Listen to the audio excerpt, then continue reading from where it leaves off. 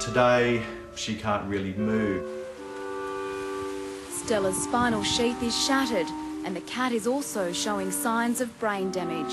It's a devastating illness, basically. Ironically, veterinarians strongly suspect the cause is a diet of gourmet pet food.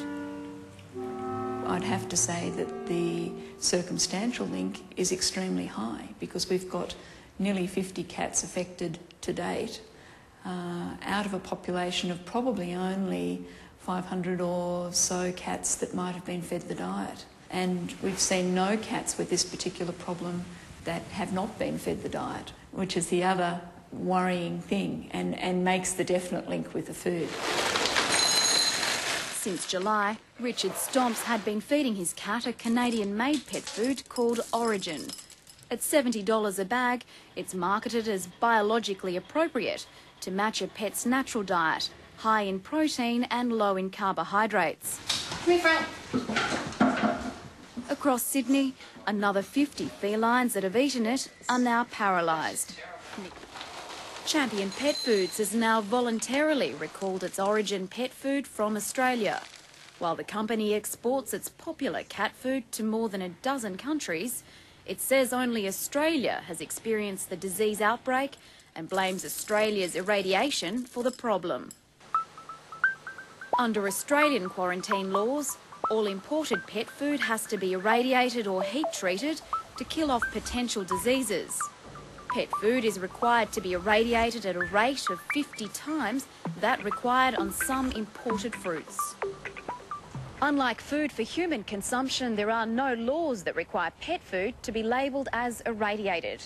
Australian Quarantine declined to speak to the 7:30 report, but in a statement says Australia's irradiation standards are based on international guidelines and on advice from the Australian Animal Health Laboratory. The owners of this pet store have sold hundreds of kilograms of Orijen and say even if irradiation is to blame, the company was too slow to react. For Champion Pet Foods to be aware that there's a potential problem and say nothing, I think is totally irresponsible. Champion says its products were safe when they left the factory and it took time to understand the effects of irradiation. Terry Horsfall says his veterinarian was threatened with legal action if she spoke out against the Orijen product. Champion had threatened her with legal action if she said anything publicly. So 2 weeks had gone by where cats are continuing to consume the cat food. No one had any indication that there's a problem. Champion had made quite the opposite of making people aware there's a problem. They blocked the people who knew there's a problem from telling everyone. Vets say the threat of litigation is a heavy weight to bear. It's very difficult because you can be sued for libel for accusing a particular product of causing a problem. And so that it's very hard to get that information out there and to find, as I said, whether there's a common experience. The pet food industry is largely self-regulated. It has a code of practice, not laws, to guide companies on issuing product recalls and labelling.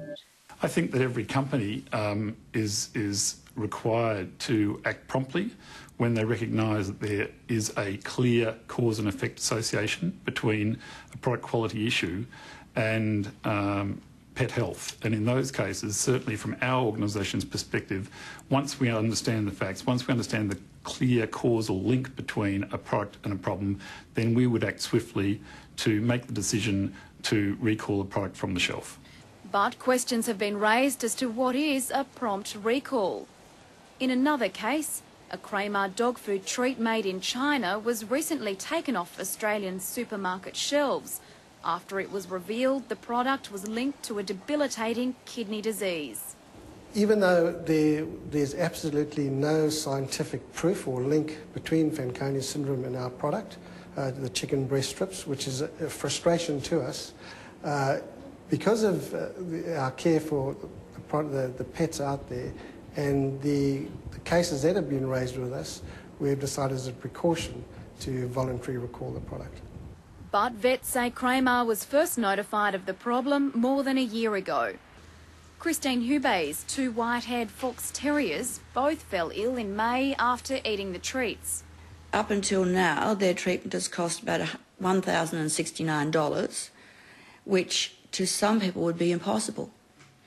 And so I just think it's completely reprehensible that nothing could be done about this. You know, my vets were keen to do something, but they were threatened with being sued, right, by the company. And that's appalling. The head of KraMar denies there was a case of Fanconi syndrome before August last year. Up until then, we never had a single incident. In response to the voluntary recall, more than 100 pet owners and vets have contacted KraMar about dogs that are ill. With more than 70,000 tonnes of cat and dog food imported into Australia, veterinarians and pet owners are now calling for an overhaul in the way the pet food sector is regulated. It would be, I think, essential to have a reporting body just so that things like this may be picked up sooner, and they would have the resources to mount a case for a problem and then put the problem to the pet food company.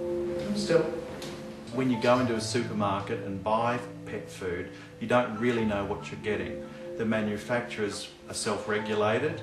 Now, there's a list of ingredients, but you don't know where those ingredients come from, and you don't also know if the food's been irradiated, because they don't have to put that on the label. And so that's what happened with Stella. I really didn't know what I was getting when I bought it.